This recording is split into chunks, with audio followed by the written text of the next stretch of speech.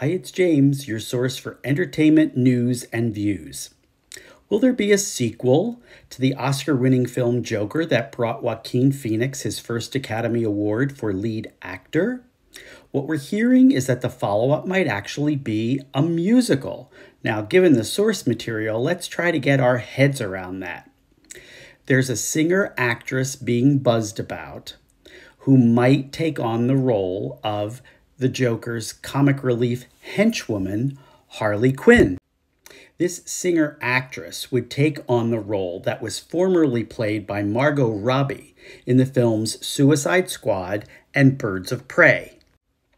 We can only imagine what this superstar's creative genius would bring to a new iteration of the character, not to mention her contributions to the musical score.